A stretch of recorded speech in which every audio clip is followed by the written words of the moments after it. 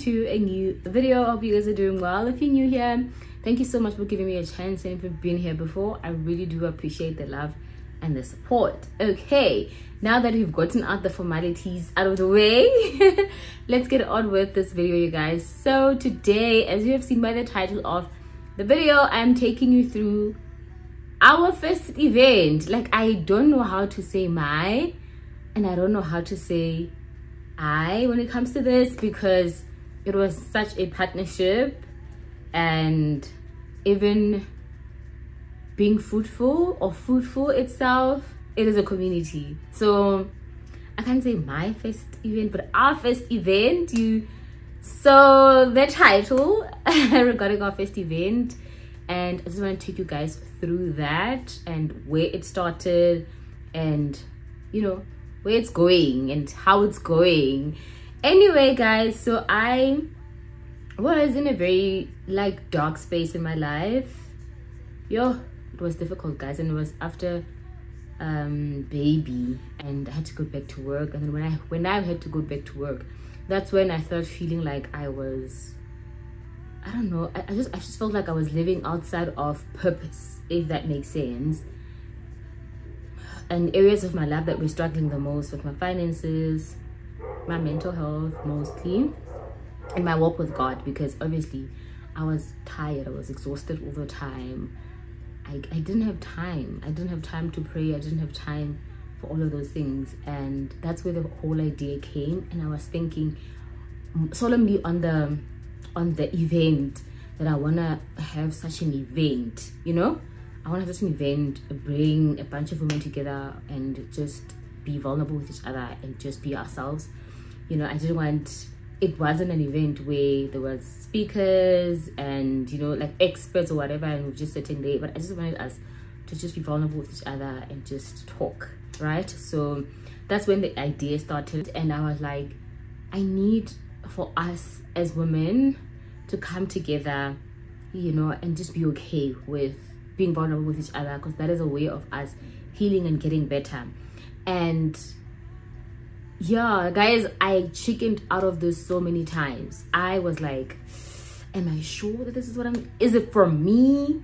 You know, because most of the time we struggle with that. Personally, I struggle with it a lot, because I'll be excited for that moment and I'll be like, this is what God wants me to do, this is what God wants me to do, and then the next minute I'm like, it's probably for me, I must calm down, you know? So that's what happened with me. I was like, no, maybe this is not for me, maybe this is for me, it's not from God, you know? I even said that to my husband, and my husband was like, if it was from you, it would not be bigger than you. If it was from you, it'll be average, it'll be here on a handle like that will be the limit. But this is bigger than you, so it must be from God. That's what he said to me, and I was like, okay. And I told a few friends, some of them I should not have and some of them I should not have, because after that the dream just sort of died. And I remember I had plans around it for maybe before the end of the year, but the year had already ended before I could even do it. And then I had to start over and be like, you know what, I need to do this. This is something that I need to do. The more I prayed, the more I knew I had to do it, the more I felt so much peace about it, the more the dream came back alive. Also what helped was reading Bamboozled by Jesus. That's why I talk about that book so much, guys, because it literally changed my life, and it continues to change my life. So I read that book, and that book just kept on saying, you need to do this, you need to do this. I think God has really been using Yvonne with that book, you know, to speak to me. It has mobilized me so much. It has gotten me to a point where I get up and I do what I want to do, and I do what I've been, you know, as much as, you know, the year comes and you're like, oh, I'm gonna do this, I'm gonna do that, I'm gonna do this, I'm gonna do that. I feel like that book has been that for me ever since I started reading it, and I continue to read it, because I just feel like there's more, you know.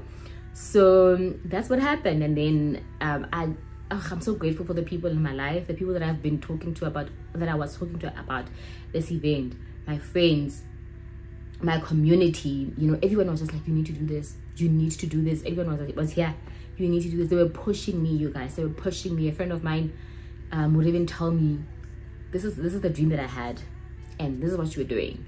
Even before I told her about the event, she was like, this is the dream that I had, this is what you were doing. And then I was like, interesting. And I didn't tell her on purpose.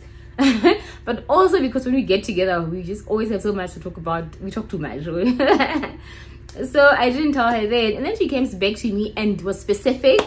But this time it wasn't a dream. She was just like, when are you going to host an event? I'm like, why must I host an event? Like, no, you need to host an event such as this. This is your thing. And I was like, okay. I was like, then I told her. And then she was like, yes, it's about time. And yeah, so we started planning in December again. Well, December or November, I think November, I don't remember, but yeah, that's when we started. I don't know if I'm correctly.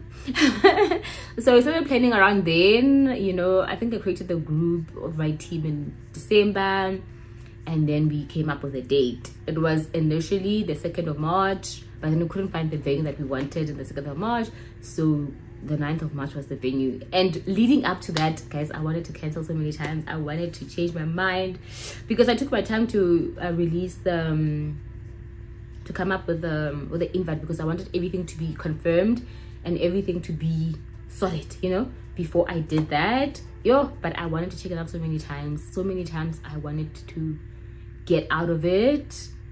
But I'm grateful for the people in my life, because they pushed me, they kept pushing me that, you know, this is what we're doing, this is what we're doing.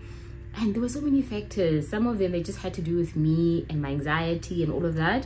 But then also around that month and before that, it was like there was just events everywhere. I don't know, there was just so much things that were, I was using the most stupidest excuses you know, to try and get out of it, you guys. But it didn't work, and we had our event and it was beautiful. Life happened that day, you guys. Life happened that day. It didn't want to happen. I had a lot of distractions. But I just kept moving. I just kept saying that it's gonna happen. That night, the night before, my daughter was admitted to hospital, and during the day of the event, I experienced a lot of small glitches that caused me to be like extremely late. Like there was just things that wanted to distract me.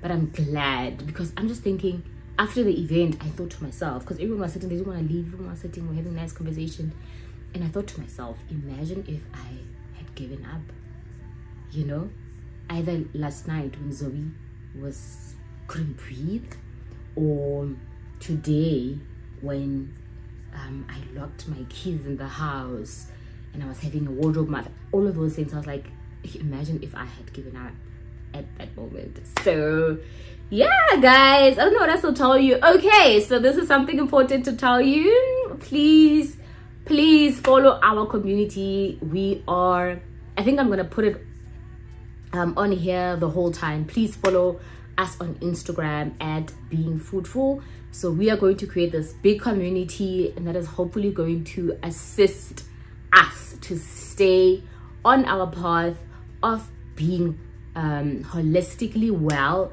of being rooted in faith and being fruitful, guys. We give so much glory and honor to God when we're being fruitful, when we are doing all the things that we want, when we are being obedient to Him and moving and walking according to the ways that He's calling us, when we are happier, when our mental health is stable and our finances are healthy, our relationships, our friendships, our marriages, our singleness, in our everything. Let's come together on this and see what we do. I keep saying we because I really feel like it's bigger than me. I feel like I don't just want to be, you know, the only person that you see on the Fruitful page or on the Fruitful events, but we, you know, we. And I have a team also, so we. Yeah, I'm so excited, you guys. Please come along with me on this journey, and yeah, let's do this. Let's be fruitful together. Okay, so now I'm going to take you guys to the time when I was planning the event. I want you guys to see the behind the scenes and the event. So the person who was vlogging for me for the event, vlogger, guys, so you won't see me. You know, I thought there would be a video of me and a video of the other people speaking and all of that. None of that. None of that. I just wanted you guys to see a glimpse or hear a little bit, but unfortunately I don't have that. But at least at least there's something just to show you guys how it looked like and how we look like, and you know, just the vibe of the event. I hope you guys will enjoy this one. I'll see you guys on another video. Thank you so much. Let them flow without judge. There's so many ways to be happy. You can do whatever you like. You don't have to be ready. You just gotta trust the right. Don't have to be scary. You just gotta follow the light. You're able to be happy. You can do whatever you like. You don't have to be ready. You don't have to be. I see you hesitating while you're waiting, like somebody's gonna give it to you. You gotta chase it, gotta believe it. You gotta go get it for yourself. Cause I can see in your eyes, your head is full of dreams. Tears aren't proof of failure. You just gotta let them flow without judge. There's so many ways to be happy. You can do whatever you like. You don't have to be ready. You just gotta trust the right. Don't have to be scary. You just gotta follow the light. You're able to be happy. You can do whatever you like. You don't have to be ready. You don't have to be. You don't have to be ready. You don't have to be. You are like me, and I'm like you. You are like me, and I'm like you. There's so many ways to be happy. You can do whatever you like. You don't have to be ready. You just gotta trust the right. Don't have to be scary. You just gotta follow the light. You're able to be happy. You can do whatever you like. You don't have to be ready. You don't have to be. You don't have to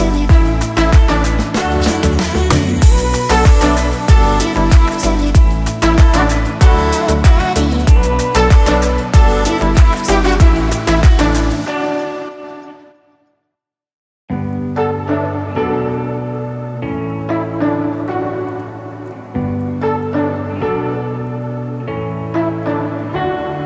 You say you don't wanna get in trouble, that you're doing fine cause you got me.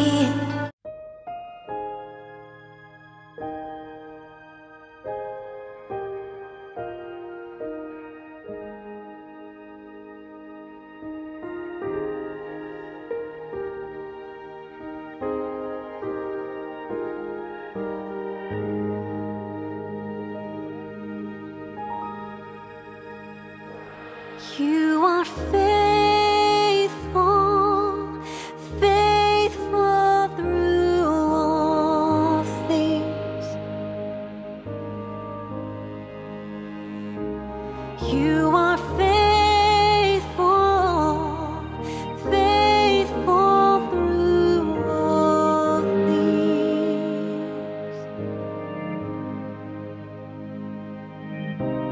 You are with us, we are not alone.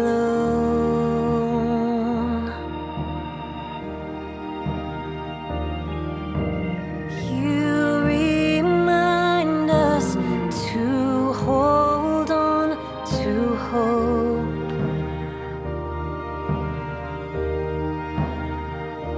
When we are lost in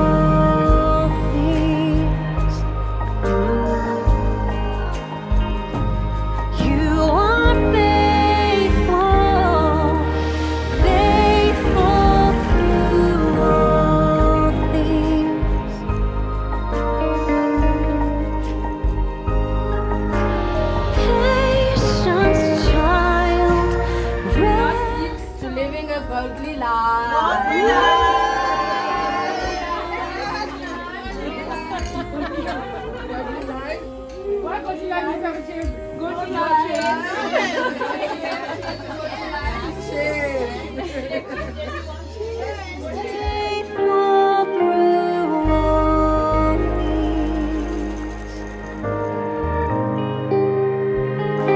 You are faithful, faithful through all